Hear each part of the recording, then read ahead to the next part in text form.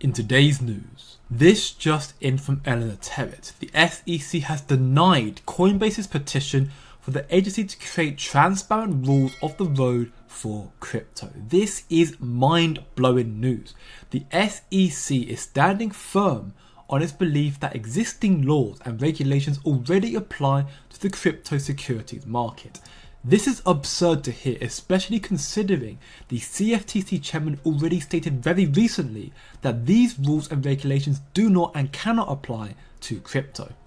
As a result of this news, however, Coinbase has now filed a lawsuit against the SEC following denial of transparent crypto regulations. After 18 months of silence, Coinbase takes legal action, heading to court to demand the response the law mandates. It seems the hypocrisy and, quote, arbitrary and capricious actions of Gary Gensler and the SEC are still at large.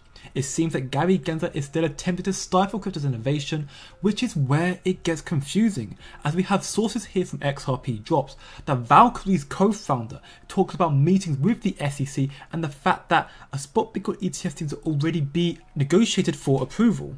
Late last month revealed that the SEC met with asset managers BlackRock and Grayscale ahead of that much anticipated decision over a potential spot Bitcoin ETF. So I'm wondering, what does that signal to you? And did you have any meetings with the SEC recently on the topic?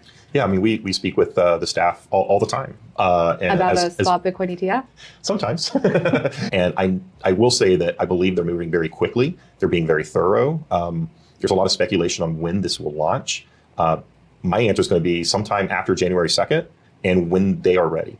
It is just as Ripple CLO Stuart Aldworthy stated. The SEC will continue to fight the crypto leaders and continue to lose in the courts. So this video today serves as a great reminder to you all that yes, the stars align for an ETF approval next month, but as you can see from Paul Barron here, despite the generally positive sentiment, we must be aware that this is not done yet. This ETF is not guaranteed. Thanks for watching. Please like, share, and subscribe. Godspeed, good day, and good night.